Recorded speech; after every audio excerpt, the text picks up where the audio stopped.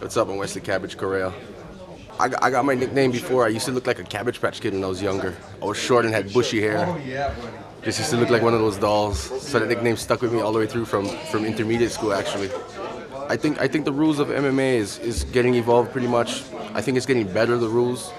I mean, it was always a safer sport than any other sports I see. I see MMA being safer than boxing, MMA being safer than football.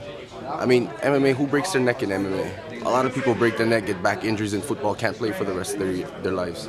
A lot of people go to boxing, fight 12 rounds, get pounded about 2,000 punches in 12 rounds, and then a punch drunk. MMA rules, you can either tap out, you can get knocked out, you can get submitted.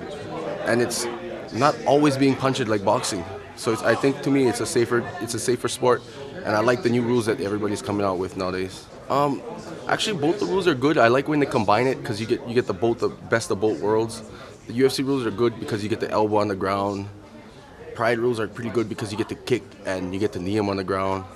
In UFC, you don't get to do that. So it's good when you combine both of them together. My fight, I'm never angry when I fight. I'm always calm, collective. I just take it. I'm like water. I'm flow like water when I'm in the ring. I just cruise. If the guy wants to act up, he can act up. He's just gonna get his jaw broken afterwards. Okay.